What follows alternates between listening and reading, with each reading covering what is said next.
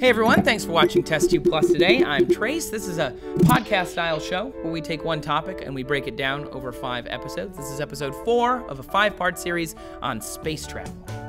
So by now we've talked about when space travel first started. We've talked about some of the training that astronauts are going to go through to get into the space program in the United States. We've talked about the setbacks of explosions and problems and people who died. You can watch all of those episodes pretty easily. But what makes space travel so difficult is where we're going to go today. It's not just getting there. The problem with space travel isn't just getting to space. It's also, once you're there, keeping the people alive, keeping them sustained with food, oxygen, water. Many of those things have to be shipped up there, and that is expensive. It's like $1,000 for every pound of gear to get it into space. That's a lot. But let's talk about spacesuits for a minute. Spacesuits are cool. You see them in movies. You think about them in books and comic books and things. A spacesuit is officially called an EVA. It's an extravehicular activity suit. It's technically the smallest spacecraft you could have, right? Because it's literally just on the other side of your skin. And it's a lot of stuff in there that could happen. And there are a lot of layers. There's no easy way to get in and out of a spacesuit. It takes some time. In 2013, an Italian astronaut almost drowned inside of his spacesuit while outside of the International Space Station. It was scary. 1.5 liters of water were draining into his helmet, and he literally almost drowned in space. He got inside in time, he got the helmet off, it was fine, but lots can go wrong, especially considering there's a lot happening just in this EVA suit. There's also the MAG, which is a maximum absorbency garment, which is literally, it's a diaper. It's just a diaper, but they're NASA. They can't just call it a diaper. It's called a MAG.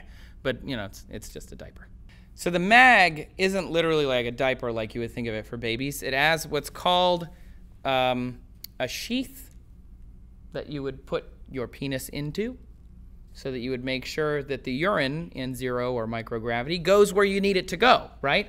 And there are 3 sizes. There's small, medium, and large. And none of the astronauts wanted to get a small. So they were all peeing wrong, essentially. So instead, they renamed them all extra large, immense, and unbelievable. And then people pick the right size usually, which is pretty amazing.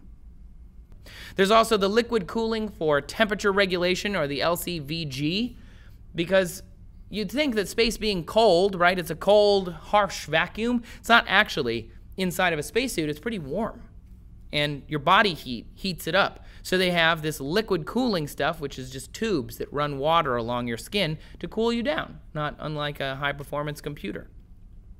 There are even fans inside of your spacesuit, which you have controls for, that you can move the air around and cool your face down. Although the thing that always bothered me about spacesuits when it came to fans and liquid rolling around your body is, what if you get an itch? What do you do? Nothing. Because you're in a spacesuit in the middle of space. There's also the in-suit drink bag, which is sort of like one of those things you get on a backpacking trip. It's just a plastic thing with a tube, and it's filled with about 32 ounces of liquid so you can drink while you're out there. Because sometimes EVAs, when they're repairing things, can last a whole day, 8 hours or more. There's also a wrist mirror. I know it doesn't sound that technical because it's not. It's literally a mirror on your wrist. Surrounded by all this technology, and yet we just put a mirror on their wrist so they can reflect the LCD panel that's on their chest and see what's going on with their spacesuit. The stuff on the LCD is displayed backwards so that they can see it in the mirror. But that's just crazy to me. You have a mirror? Come on. But whatever. There's also, the most interesting thing I think about these things is the gloves. Because everything hinges on your hands when you're in space, right? You want to make sure you can manipulate what you're doing. Imagine going into space and not being able to use your hands well. It's very difficult to make a cover for your hand that can protect you from radiation, keep you at the right temperature, and the right atmosphere, because hands can move in so many different ways. They have to be able to use tools. They have to be able to have fine motor skills. And sometimes it gets so difficult that the pressure that the astronauts are under and the gloves themselves cause their fingernails to fall off. This is real. Half of the injuries astronauts reported from 2003 to 2004 were hand-related because of the gloves in a lot of cases. It's surprising. But aside from having a very complicated personal spacecraft like an EVA suit, there's also just the dangers of being in zero gravity or microgravity in general. So on the NASA website, there was a quote that says, "Gravity is not just a force, it's also a signal that tells the body how to act." And that is a really awesome way to describe gravity for the human body. Because if you think about it, you have never been outside of gravity, chances are. Maybe here and there on a roller coaster, or if you rode the Vomit Comet, maybe then. But for the most part, you have never been outside of the pull of gravity. And neither has almost anything else on our planet. They all evolved with that gravity pulling on them constantly. So once you put a human body into space, there's no gravity and things change. Blood circulation gets messed up. And in fact, in the first days in space, any new red blood cells that your body has made disappear. You lose 10 to 15% of the mass of your blood just going into space within the first few days. Also compromises the immune system for similar reasons. It's hard for the blood to get around your body and take what it needs to go where it needs to go. You also end up with muscle loss because without gravity, you're not using your muscles. Anybody who goes to the gym knows that they'll get bigger muscles if they work out those muscle groups. And if you're working out none of them, they're all going to get smaller. There's also fluid shift, which is kind of disappointing for the astronauts and probably uncomfortable because without gravity pulling all of our fluids down, fluid gets evenly distributed throughout our whole meat sack. And we end up with puffy faces, and your eyeballs change shape, and your legs get thinner, and it's really weird. On top of that, that's just the short-term effect. The longer you're in space, the more your body adapts to that space. You lose bone density very quickly. You lose more muscle mass the longer you're there. So after 1 to 6 months in space, astronauts' muscle volume decreased by 13%, according to NASA research. And this is including their exercise that they're required to do every single day to try and keep that muscle mass. On top of that, astronauts in space are taller because the spine has little discs in between each of the vertebrae that without the gravity load expand. So you end up just a little bit taller when you're in space. It might be kind of nice, I guess. There's also radiation. That's a big one.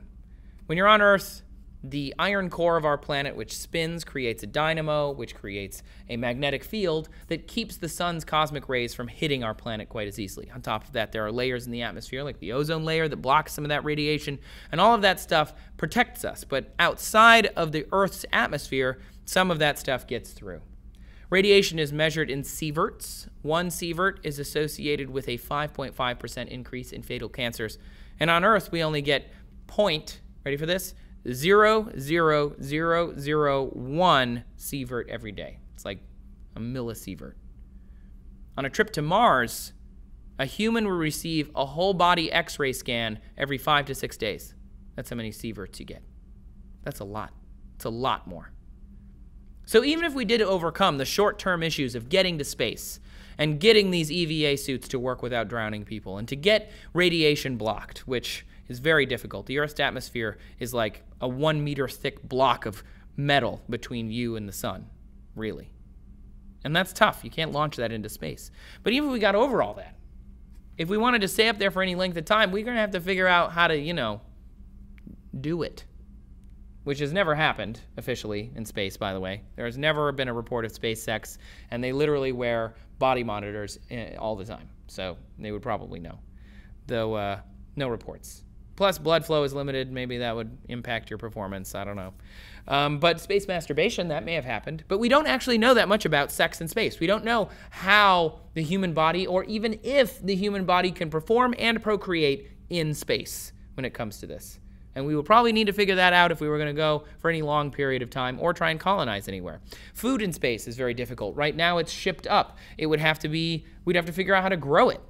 And that's very difficult, because it requires a lot of space, a lot of nutrients, and a lot of other resources that we don't even know about, or that we don't need, humans. In the end, are we stuck in the past, do you think? Science fiction is all over space. They're colonizing planets, they're on spaceships for their whole lives, for generations at a time, but we don't know if any of those things are even possible. We don't know if you can bone in space, and that's kind of important when it comes to sustaining a population. But what do you think? Tell us down in the comments, and I'll be down there to talk to you about it too. And also subscribe for more TestTube Plus, and check us out over on iTunes if you'd rather listen to a whole thing, 5 episodes of TestTube Plus in a row. You can go find us on iTunes by looking for TestTube Plus, pretty easy. And if you like it, shoot us a rating. We'd really appreciate it. Check out tomorrow's episode by coming back here or subscribing again. And thanks for watching TestTube Plus.